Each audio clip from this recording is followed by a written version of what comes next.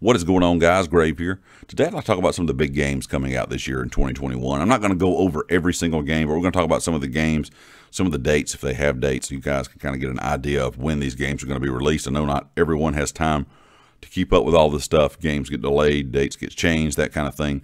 So I want to talk about some of these. Before I get into it, be sure if you're not subscribed to hit the subscribe button. If you are a subscriber, make sure you have notifications turned on. And if you enjoy the content, hit the like button and check out everything down in the description below.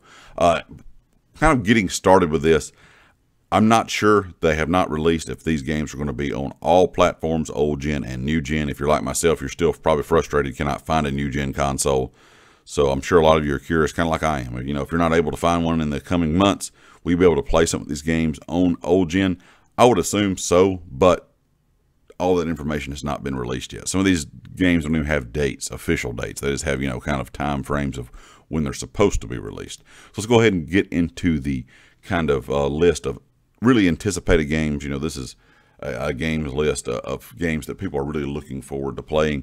One thing that is coming out that a lot of people like to play is Hitman. That actually does come out this month. Hitman 3 comes out January the 20th in just a few days. We do know that's going to be on all platforms, old gen, new gen, Switch, Stadia, and PC. Another big game coming out this year, if you are a fan of the Switch, of course, is Super Mario 3D World, a new one that is Bowser's Fury. That's going to come out February the 12th.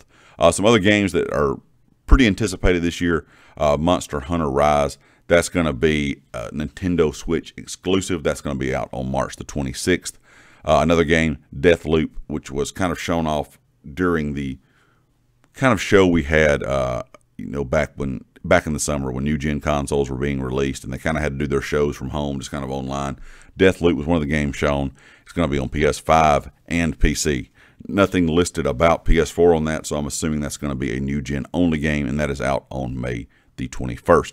Far Cry 6 release date is right now a tentative release date of May the 25th. A lot of people love Far Cry. The last few, in my opinion, have not been that great, so Far Cry 6 could be really, really good. Back 4 Blood, which is the creators of Left 4 Dead. This is one really anticipated game, and it does say that it's going to come out on old gen and new gen and PC, of course, and its tentative release date is June the 22nd. Some other things a lot of people are looking forward to, of course, is Gran Turismo 7. Gran Turismo used to be one of the biggest racing games probably made, and of course there's been a lot of things that's come out since then. Forza and things have kind of taken that top spot. So Gran Turismo 7, which is going to come out in the first half of 2021, and right now it has it listed, of course, as only on PS5 because that is usually just a PlayStation title. Now we do have some a little bit of info about a new Battlefield game coming out in 2021. Platforms still have not been announced, and the other thing that is interesting, of course, is there's been a lot of rumors saying this only going to be on new gen, but we do know it's going to come out in holiday of 2021. So by that point, the majority of us that want new gen consoles hopefully will have one. So if it is on a new gen console only, that won't be a big deal.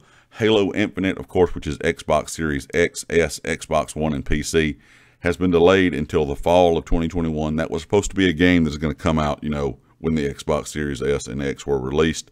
That did not happen. I know Microsoft was probably upset with that. And I know a lot of people are looking forward to it. That used to be one of my favorite games to play. Before I got into playing Call of Duty, before I played COD 4, Halo was the thing that I always played. And over the years, I've kind of lost interest in Halo. Halo 4 was the last Halo that I played, and I really did not like it. The older Halo games that Bungie made were my favorites. Now that 343 has taken over, I was not really impressed with what they have done, just personally. Now, I will say Halo Infinite does look kind of like it's going back to the roots of how Halo used to play. So I was kind of interested in this game. I was interested to see how it did. You know, of course, you know, I was not sure at the time, you know, if I was going to be able to find new gen consoles. Usually I always buy both consoles.